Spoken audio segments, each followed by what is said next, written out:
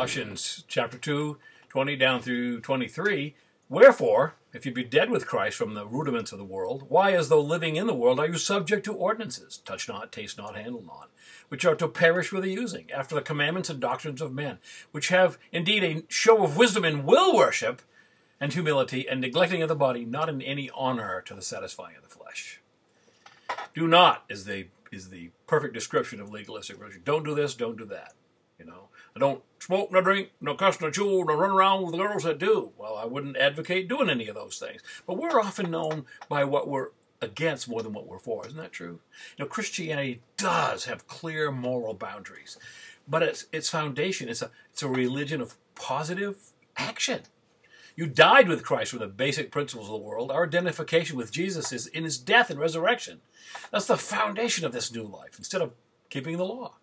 F.F. Bruce says, things which perish with the using, the things which come to an end in the very act of being used. You eat food, as soon as you eat it isn't food anymore. It's not what really matters. You know, they're not the ultimate realities. According to the commandments of doctrines of men, he says, one aspect of legalism is that pet peeves and teaching of men are promoted as the law of God. That kind of fried Jesus a little bit. He told the Pharisees, remember, hey, I rebuke you. You have for teaching for commandments the traditions of men. This has an appearance of wisdom, but you compare yourself, you know, with other people, and you compare your good points with their bad points, basically. Legalism's rules have no value in stopping the indulgence of the flesh either.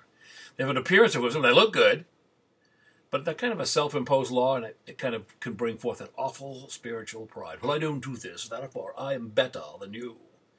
Self-imposed religion is man reaching up to God, trying to justify himself by keeping this list of rules. But true Christianity is God reaching down to man through the love of Christ. This passage hinges on the fact that Christ did it all. He made us, and only he can remake us.